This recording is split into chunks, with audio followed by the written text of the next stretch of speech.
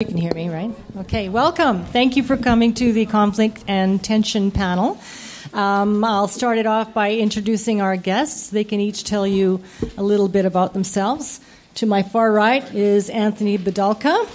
We have Rhiannon Held here, and Barb Geiger. And I'm Susan MacGregor. So we'll start with you, Anthony. If you want to just tell us a little bit about, well, we should all know who you are, but tell us anyway. All right. My name is Anthony Bidulka, and I write the Russell Quant mystery series. And for those of you who haven't read all the bios, the way I like to describe my character is that I claim that he is the first and only half-Ukrainian, half-Irish, ex-cop, ex-farm boy, gay, world-traveling, wine-swilling, wisecracking Canadian private eye being written about today by anyone, anywhere. There are 8 books in the series. The 8th just came out this spring. And beginning spring 2013, I'm starting a brand new mystery series featuring a character by the name of Adam Saint.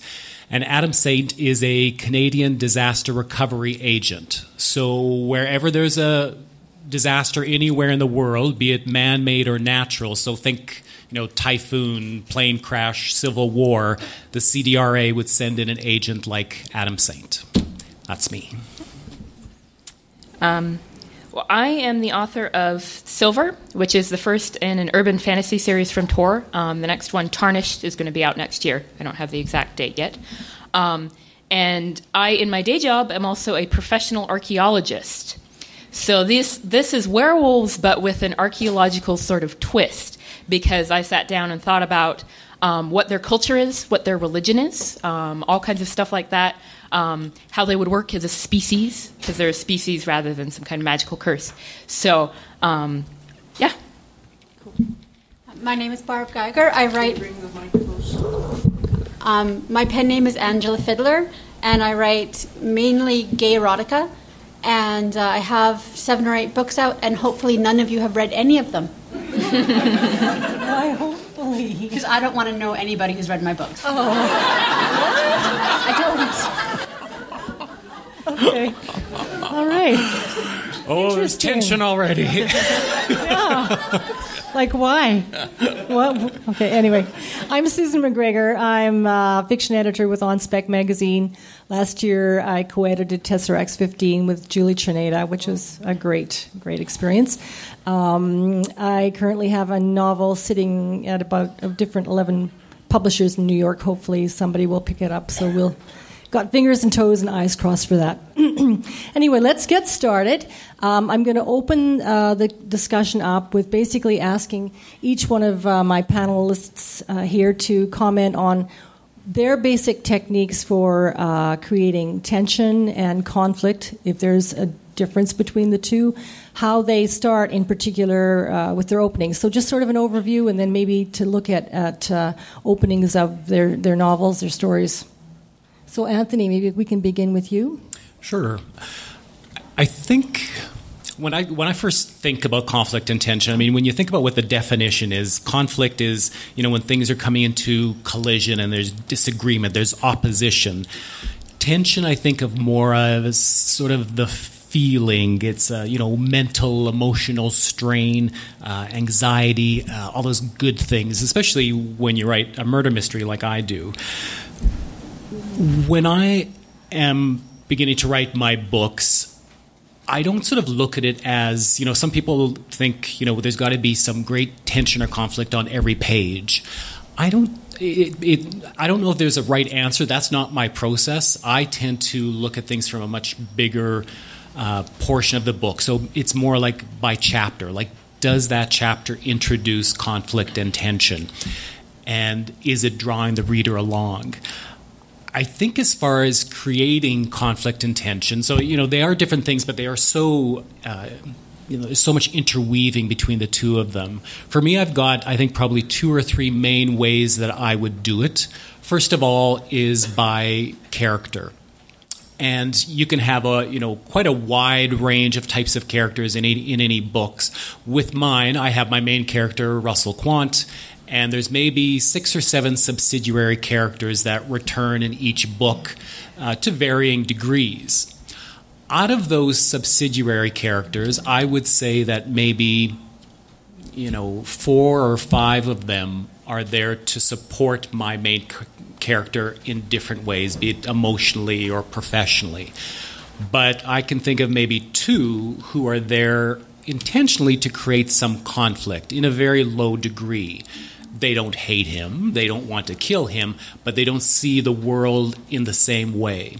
So when you've got a returning character like I do, you really are trying to find a character who your readership is going to relate to and like.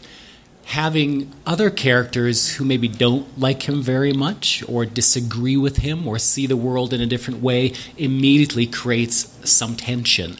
And I know even as I'm writing sections with Russell Quant, and he's got a woman named Errol who's in his life, she never sees things the same way he does. And those scenes tend to really sparkle because there is always that underlying conflict. Now, of course, in mysteries, you have that built-in go-to for conflicting characters. You've got the bad guy. And whether it's a thief or an adulterer or a murderer, that's sort of your high level of character conflict. I think the other level of conflict and tension is by situation. And again, in murder mysteries, you've got that go-to. You've got that crime that happens, usually very early in the book and immediately starts creating that conflict and that tension. But it's not a given. You really have to think hard about how you're introducing that. You have to either involve your characters or involve your reader somehow so they're feeling that tension. To just sort of, open your chapter and say, XYZ, who you don't know who they are, is, found bludgeoned to death. There's nothing really tense about that. There's no conflict yet. You have to either have introduced that character who is eventually going to be found dead or have some relationship with your main character. Otherwise, you've got a bit of a dead fish. I think situations you can think about, hot button situations, be it political, like introduce a situation that's, contentious, be it, abortion or euthanasia. You can have situations that are emotional. So funerals, weddings are always really good for conflict. Anything that involves families, there's, so many things that involve tension. Cultural things, putting your main character in places in the world that they aren't used to. That's very useful for creating tension and culture because you're used to seeing your reader is used to seeing them in a certain situation in a certain type of cultural environment. If you put them somewhere else, it starts adding different layers of tension. So in my books and every one of the Russell Quant mysteries, he always begins and ends in his home city, which is mine, which is Saskatoon, but he always travels somewhere new to some foreign location. And I always sort of use that to build some conflict and tension. I think that the third I'm going to mention really quickly is just knowing your readers and knowing that you're holding their hand as you're taking them through these books, and finding ways to make you feel tense is a bit of a secret. But I'll shut up now and move on. Well, my metaphor that I ended up using with my process is kind of apt right now because of the Olympics going on. But I've heard beginning, as far as the tension, can be likened to swimmers pushing off the side of the pool when they're under the water. And so the harder your push, the longer you can coast underwater. And so I like to put a really hard push as far as the tension and setting up what's at stake for the character right at the beginning. And then it gives you a little time to sort of slowly go through more of what kind of person they are. And then you're up. And then you got to start being a little more sort of proactive and splashing and getting other things going on. And this book was actually kind of a process for that, because being sort of my first real novel that I was working on really hard, I rewrote the first 3 chapters multiple times. Everybody knows how that goes. And what I rewrote them mostly for was jumping around where in time they were occurring. Because in the published book, how it happens is that one of the 2 main protagonists is tracking the second one. And she's there's something up with her, what's going on, he's tracking her, what's he going to find when he finds her? So that's the tension I needed. But in some of the first drafts, he was driving to get the orders to track her, and then he was another one, he was arguing over the orders to track her, and it was just silly because it wasn't really sort of setting up the tension and the stakes right off the bat. And I think that the long term, as long as it's affecting people, can be really great, because I've heard it said that one thing you don't want to do with scenes is have reasonable people talking reasonably to each other, because then sort of what's happening. But you do get that kind of scene in TV shows a lot, which is the conference table scene, where all our heroes gather around the conference table and they exchange information, and then they make a plan. And so they're generally reasonable people talking reasonably, depending on, if there's somebody who's mouthing off. But the reason that it seems to me that still does work fairly well on TV shows is because, yes, they're all reasonable people talking reasonably, but you have the big looming threat that's driving the show, that's the monster or the militia or the scandal or whatever that they're gathering to plan about. And so that carries the scene, because that's providing your tension. Good. I think with tension, the most important thing you have to do is get me to care about your characters before you throw them under the bus. And the best example of that ever was an SGA episode, The Storm, where you have two characters you've never seen before, and one character says to the other character, bacon is the food that makes other bacon worth eating. And then Kolya bursts through the ring and kills them both. And right away you're thinking, no, not the bacon, guys. And when you read the notes of the episode, there's actually like 2 pages of dialogue where they're trying to get these two characters to be liked by the reader before Kolya bursts in and kills them both. And the director looked at it and cut everything except the bacon line.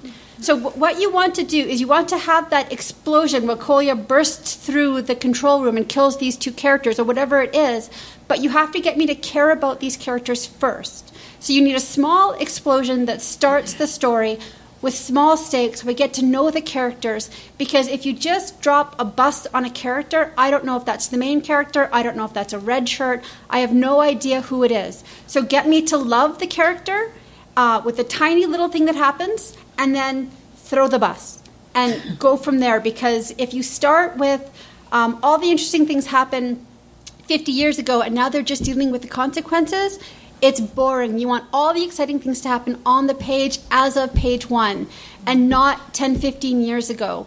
So I know it's hard to think, because in your book, the point of view of the character is already set in stone. You can actually manipulate that and move that thing that's supposed to have 10 years ago when the character was but a babe. Well, that gives the bad guy 10 years to prepare for when they finally meet. So you really want to condense that timeline so that all the important stuff happens page 1, chapter 1, and then go from there. Don't set it in a point where you could ever tell the reader, don't worry, nothing bad is ever going to happen. You want to tell your characters or your readers, pay attention, because not all these people are going to survive, and be careful who you like, and go from there. Yeah, I'd have to add on to that. I like starting by putting my character in a fairly uncomfortable situation that we can all kind of relate to, but very quickly move into something that ups the stakes from there and puts her into an even worse position. You mentioned stakes, Rhiannon, and I think that is a good place to begin with. Let's talk about stakes. People talk about them. How far do the stakes have to go in a story? And how do we know they're far enough? How do we go about upping them? So, Anthony, we'll start with you. What do you have to say about stakes? I remember being asked a question by some people a couple years ago were trying to make the series into a TV series, and one of the script writers asked me the question, what is Russell Quant's Achilles heel? And it was a great question because I had never thought about it and I couldn't answer it that day. I had to go home and think about it. And the reason she had asked me that is that she believed that finding out what those stakes are is finding out what your main character's Achilles' heel is, and then working around that. And I realized that one of the hallmarks of my series is Russell Kwan's sense of humor. So as a detective, he often finds himself in situations where he's seeing some of the grittiest stuff that life has to offer. How he deals with it, I think how he protects himself is with his sense of humor. So he'll always go into one of those situations, and the first things he'll do is he'll look for the funny. It's when I have removed his ability to use his sense of humor where the stakes get very high. And I can only probably think of maybe 2 or 3 situations over the course of the whole series where the stakes were so high, things were so serious that there was no way as a writer could I say anything funny. If I had had my character say something offhand, I would have lost readers. One in particular is where he was being physically abused. And during the process of that, he lost his ability to see anything funny. He was at his weakest. It was probably one of the most difficult scenes I've ever had to write, but probably one of the best. And it really helped me understand his character more. But you can't do that too often, particularly in the type of series that I write. I think that there's sort of 2 sides to it, because there's the character's goal and then there's the stakes based on that goal. And you gotta have the goal from the beginning, but then there has to be something bad that happens if they don't achieve the goal. Because you can have a very strong goal of being like winning American Idol or something like that. But if your character doesn't achieve that goal, well, okay, so they go home and they're sad. Where's the stakes in that? There has to be some kind of, well, if they don't get to be American Idol, then they've quit their job and they're going to be living in a cardboard box, and they pissed off their best friend because there's a fight, and they're going to be left with nothing left if they don't win this. Which is a silly sort of example, but it gives you a sense of them going hand in hand. And right from the beginning, you want a strong goal and some kind of stakes to it that you can see immediately, and then that gives you room to escalate later. And I also like to think of it in terms of sort of the beginning of the book or in the middle of the book, less than the end, because at the end, once you get into the climax, often you have sort of clear stakes because you're getting into maybe physical danger or really heavy emotional trauma or something like that. So that then it's going to be clear, but you can't wait until you're facing down the Dark Lord for there to be some kind of terrible stakes that are going on. So I think where you have to put the thought in is in the beginning where, okay, they have a very strong goal. They want to kill the Dark Lord. But if they don't, what's going to happen?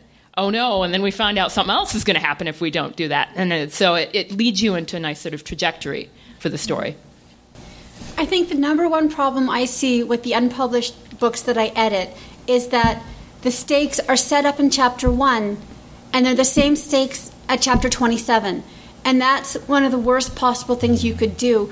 When you pick up a published book and you look at the stakes in chapter 1, by the time they get to chapter 3, those stakes are irrelevant considering what they're dealing with now. And having that constant escalation, because your character is always trying, and the more he tries, the more he fails, the more serious the situation is. And if you don't have your stakes being at that point where if they don't succeed doing what they're doing, the world ends, then it's not deep enough. If your characters aren't at that point, and I hate middles because middles, you just have that muddle. So I'd rather look at it as the beginning of the beginning, the end of the beginning of the end, and the end of the end.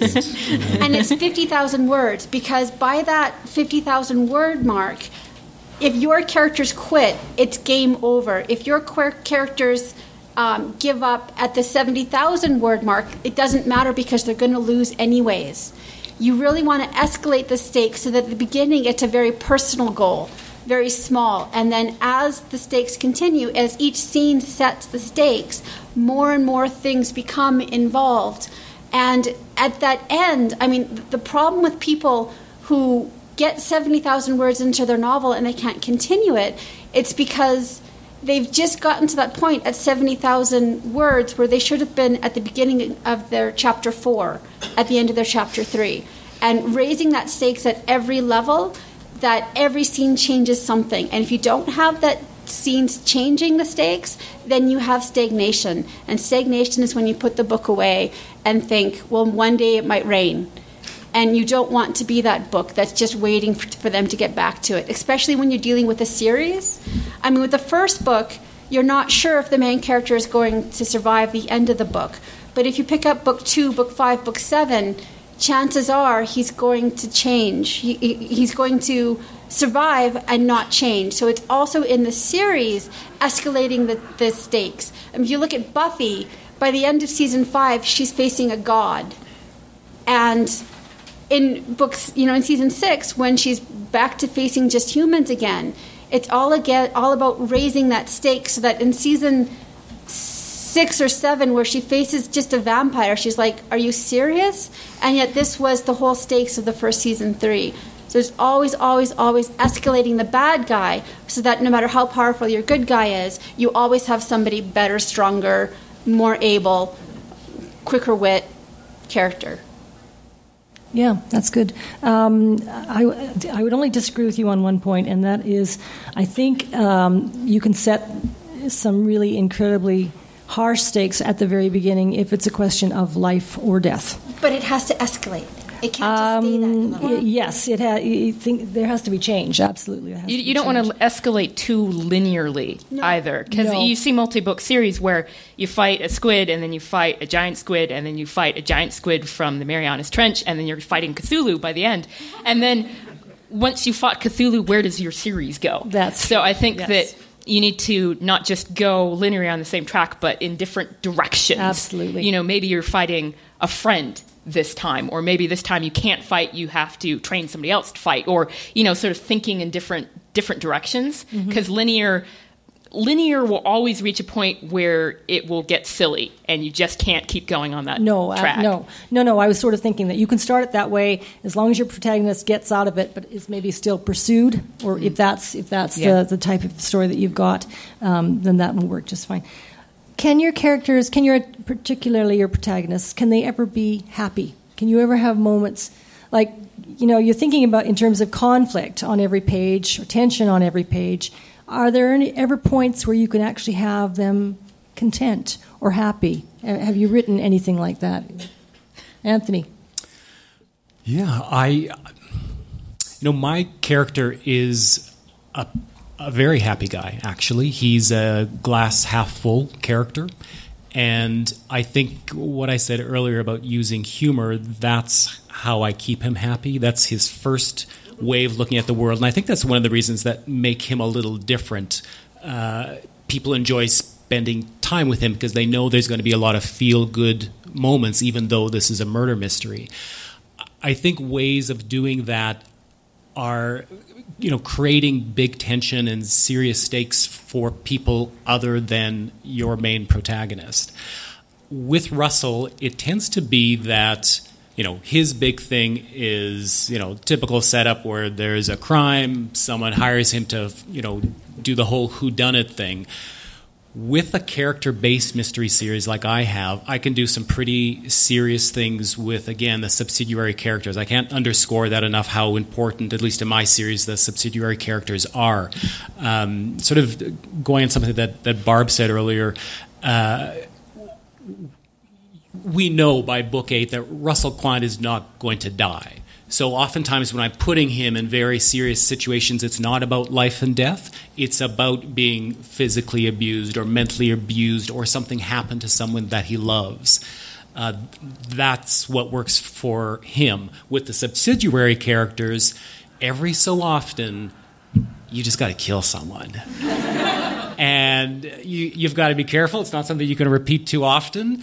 But when you do that, if you kill someone that over the course of a series, and again, that's the power of a series, is that your readers get invested in these characters. If you kill someone that you really, built up over 3, 4, 5 books, and then they've been murdered, that's a pretty powerful thing. Again, you can't do that. And then one more thing, never kill pets.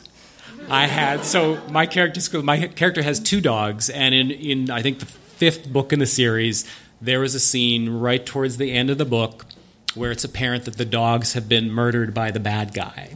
And I had people, I can't tell you how many people emailed me with just these most vicious emails saying, as soon as that scene came up, I threw down that book. I'm never going to read another one of your books. How dare you kill Barbara and Brutus, the Labradoodles?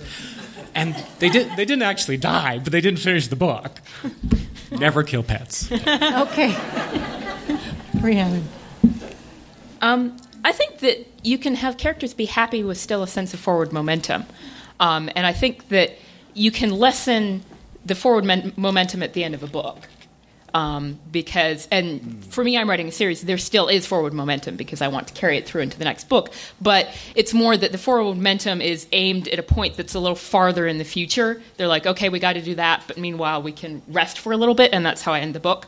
And I think within the book, you can be like, well, I got to do that, but I'm going to rest for 10 minutes or whatever.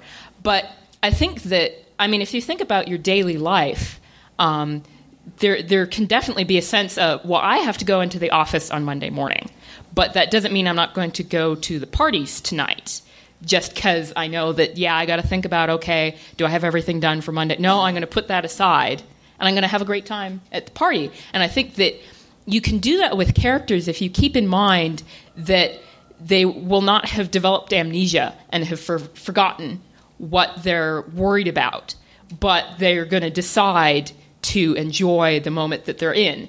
And so you don't want to sort of stretch that too long where they're like partying for forever in a long, long scene and they're having a great time. You want to bring in the doubts and like, well, tomorrow morning we're riding out. But people are set up to sort of be like, okay, riding out in the morning, okay, tonight, I'm going to get drunk off my ass and I'm going to enjoy that. And that, depending, if you're really scared, that can be sort of a false happiness, but it can also be a true happiness sometimes. So, I think you absolutely need to have high moments in your book because Battlestar Galactica, which I love and is well done, but my God, it's just the same note over and over and over again, and it's bad and it's doom and it's. I mean, the stakes are quite high, but I mean, I can only watch Battlestar Galactica every couple of years. And then I have to go out and just be happy for a week or two and then go back to it. And, I mean, we haven't mentioned it yet, but the breakout novel, if you haven't read it, you need almost as many high points in your book as you do low points. And the high point could be just as much as showing your characters, this is what it would be like if you win, or this would be like if you just surrendered, because giving up can also be a moment of happiness if it means no longer fighting. And if you don't have those up point and down point, I mean, the entire Star Wars is, he's a Jedi, his uncle dies, but that's okay, he gets away, but then it's in a garbage compactor. So it's always like this. If you took the entire plot of Star Wars, it's up moments and down moments. And I think in modern fiction, we've totally forgot the upbeats, and all we know is just, and I love putting my characters in a tree, setting it on fire, releasing Ebola bees, chopping it down. But you have to give them that moment of shining light, or nothing succeeds like that moment of, this is what your life might be like if you succeed. And you need them. Without it, you have to put the book down and just walk away, because Hunger Games. I like the Hunger Games. Do you mind if I just add one bit to that, Susan? I really like what Barb just said. And one of the secrets that I've used in my books is that, I think the up and down is good within a book. You're talking about a real life. We all have ups and downs. The real big downs that I've used, I put them at the end of a book. Because to write about, there was 2. One, his best friend died. And I thought, to write a book where he's dealing with that is just going to be a downer for 300 pages. So she died at the end of one book. The next book was a year later. It was okay that he was okay and partying all night somewhere. Mm-hmm. Yeah, one thing I like to do is if I put in a small moment of joy, you can count on that's what I'm going to dash the next page 2 or 3 after that. I'm gonna destroy that happiness one way or the other. So again, more tension. So if that's part of the stakes, is building towards getting what you want. You get what you want. You have a brief moment of happiness with that, and then the next day it all goes to hell in a handbasket. That's how I like to write that. Yeah. If you have nothing to lose, then by definition there are no stakes, and so you have to give them something to lose. And then when you lose track of characters is often when they're like, oh, I have nothing left to lose, and I'm like, well, I don't have anything left to care about you then, Right. Yeah. One thing that I ran into a while back was I was playing around with writing from my antagonist's point of view, and I realized I didn't like doing that because I gave away too much. How do you guys deal with creating conflict? Do you ever portray the inner workings of your antagonists' minds, or let's just go from there, Anthony. Well, I write from the first person perspective, so we know everything that Russell knows, which has its pros and cons, certainly. Because, and I think that's why I spoke earlier about having those subsidiary characters and making sure that some are in almost kind of constant conflict with him. That's how I can introduce that. Because otherwise you're seeing everything from Russell's point of view. He's kind of a likable guy. And you're meant to believe everything that he believes. You're meant to see everything that he sees. It's powerful when you've got someone off on the side and saying, you're off your rocker. I mean, that's not at all what happened. Or you're being stupid about this. Or you're not paying enough attention to your mother. Things like that. I'm discovery drafting book 4 right now. Actually, I did it this morning. And that's the first time I've done a point of view with actually in the antagonist's head.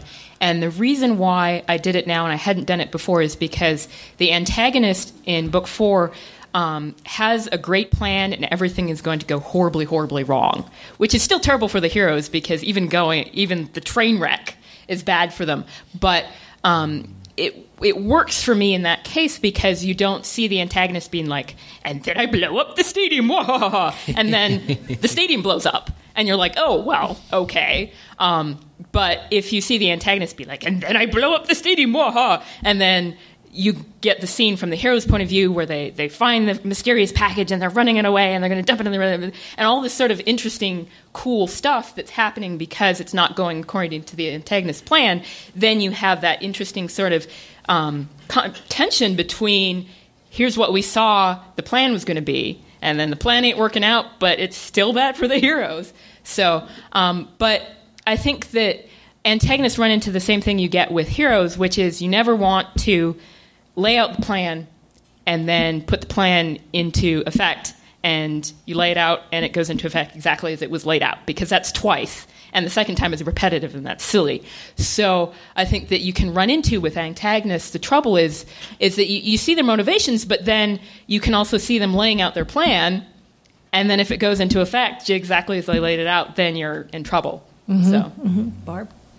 I love antagonists. I love antagonists' point of views. I love torturing my characters.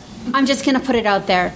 But I think that having an excellent antagonist is the strength of the book. And if you don't have that antagonist that could very easily overwhelm your heroes, it's boring. So being in the point of view of the antagonist, you can really show that all of your character's brilliance protagoning is coming to none because the antagonist has that already under control. And I mean, especially when you can reduce your point of view characters to absolute nothing and they've already traded away everything and the bad guy is still going to win. Without that point of view, I think that you're actually hurting your story because the antagonist is the strength of the story. Okay, Aaron, go ahead. Sorry. I just one of the things that occurs to me, if you have the antagonist point of view, one thing you can also get is you can get the situational tension where, the antagonist is thinking, or is receiving news that, the assassin is in place. And then, you have a scene with your protagonist, and the assassin is there. You may even know it's, this person that you supposedly trust is going to kill him. and then so you have the tension when you're waiting for them to find this out. Mm-hmm. Yeah, I think that's a really good technique, where you're bouncing back and forth between points of view, and the one character may not know what the other one is planning. That certainly works. For me, I kind of like to keep my antagonist a little bit at a distance, because if I show too much of his inner workings or her inner workings, I lose some of the terror involved with them. I lose some of the mystery involved with them. And I always want my protagonist not quite sure knowing what they're going to do next. So if I do portray my protagonist, or my antagonist rather, say in a point of view shift, I might have what he's doing reported by a secondary character who is somehow affiliated with him, who may have their own motivations as well, but who is maybe a little bit more sane than my antagonist and can kind of report what the hell he's doing and how creepy that is. And my protagonist, like you said, Aaron, has no idea what's going on. So I guess it's just a personal thing. It depends on from what point of view you're writing. Like, obviously, you're writing from first person most of the time, so that's where you come from. Yeah. I tend to write from third person, slip in a little omniscient now and then if I can get away with it. And you can certainly have strong antagonists that you don't happen to be in their point of view. Right. Because you want their motivations to be really strong in your head. But it depends whether you decide to get in their head and show that to the readers or not. Sometimes you want to, sometimes you don't. Right, yeah. But you always want a strong antagonist who is motivated by something that you know about. Yeah. No, that's absolutely true. The book has nothing about antagonists, but the workbook has an entire section based on it. Okay, cool. Did you want to say something? Yeah, Anthony? with from writing first person, even when I'm doing that all of the time in planning out every book, I have a whole background in who my antagonist is. I know that character very, very well. And then it's just kind of the secret of finding ways to reveal it through my protagonist. Mm-hmm. It's probably about time to open. Oh, is it time to open it up for questions? Gee, I got a whole bunch more notes here. Okay. All right, let's open up the floor to questions. Let's go over here. I'm wondering if you would be willing to attempt to reduce sort of your definition of conflict or tension to its most basic, because throughout your talking, I'm just thinking about how there really is something very powerful about things like shame or guilt, or dropping your mother's heirloom ring down a storm drain, or conflict and tension like that can also be very powerful within a book. It doesn't necessarily always have to be fighting the big sea monster in the end. So would you be able to try and attempt to sort of reduce your idea of what really is conflict to sort of... Sure. And I don't think we negated that, because I think what you're talking about are emotional stakes, which can be as engaging as actual physical, life and death kind of scenarios. Anthony, do you want to address that first? Well, I think I talked about it a little bit at the beginning. To me, it's all about opposition, and it can be emotional, it can be physical, it can be mother against son, it can be hero against monster. It's always about that, hitting each other somehow. The hero can't get what they want, and a sort of corollary of that is that everybody else around the hero wants things too. And they can't both get what they want at the same time. And so the hero not getting what they want can be sort of environmental, that the situation is the road's washed out. He can't get to the other side. That's environmental. Or it could be that what he wants is a piece of information the other person ain't going to give it to him. And I think that people can think in terms of environmental factors, but then what can give you the emotional stakes and that sort of thing often is thinking about how every other person around your protagonist wants things, and they want conflicting things in all different directions. And so when your hero is trying to get something, then they're going to run smack into what everybody else wants that conflicts with their thing. When you break down into the scene, every book is made up of 30 or 40 or 100 different scenes. Every scene should have a beginning, middle, and end, just like the novel does. And within that scene, every scene should have some aspect that changes in some fashion or manner. So when you're going back to editing your book after it's been done, and you go through at the end of each scene, not chapter because that's too big, but every scene, and if you can't write down what's changed, the scene does nothing. And you can cut it. If your characters are talking about things, it's not conflict or tension. If they're arguing about things, it's not conflict and tension. It's your character wants something, it's taken away, and at every scene you have to show it.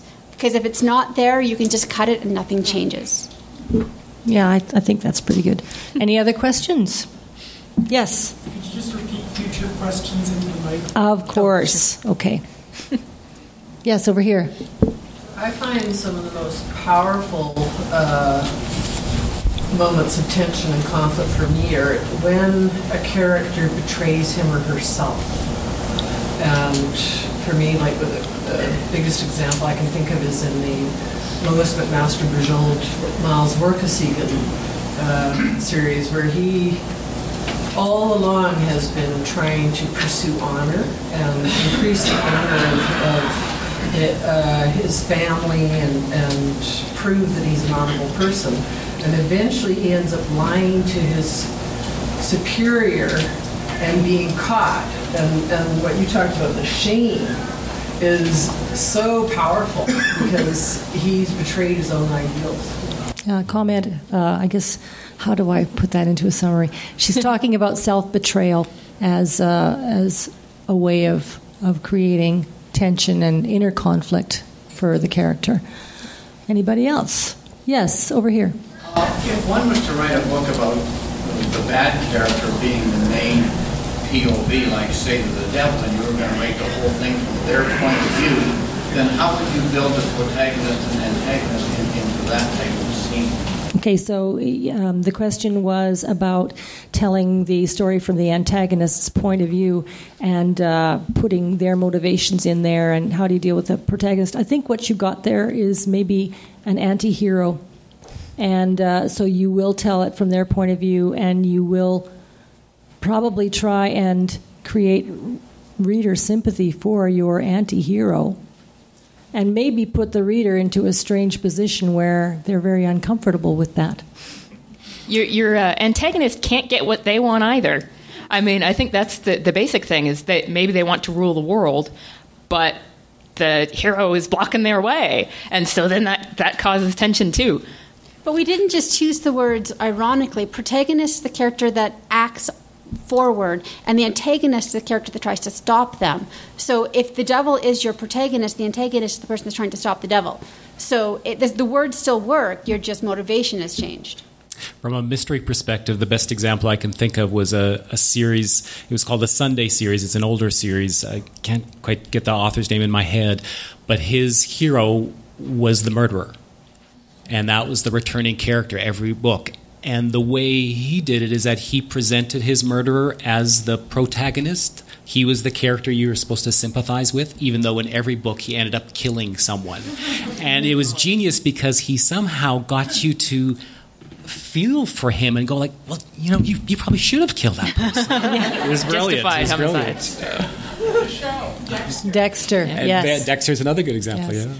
Over here, you, sir. Do you ever worry about raising the stakes so high that you don't have anywhere else to go?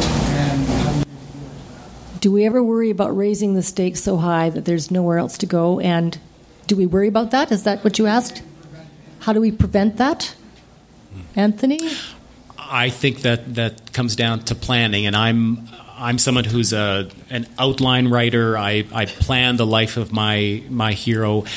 I do think about that, and particularly when you get farther into a series, you're trying to raise the stakes, you're trying to create new stakes, getting to a position where you're getting to that ultimate. You're either deciding that this series is coming to an end, because to get to that ultimate where it's too far, one of two things has to happen. Either he has to then find some way to overcome it and it wasn't so ultimate after all, or you're done. You kind of have to decide. And some of the endings of some of the best series have been exactly what you've talked about, where there was nowhere else to go. And those are, to me anyways, those are very satisfying endings to a series. I'm going to have to stop it there. Thank you, Anthony. Thank you, Rhiannon. Thank you, Barb. Great panel. Thank you all for coming.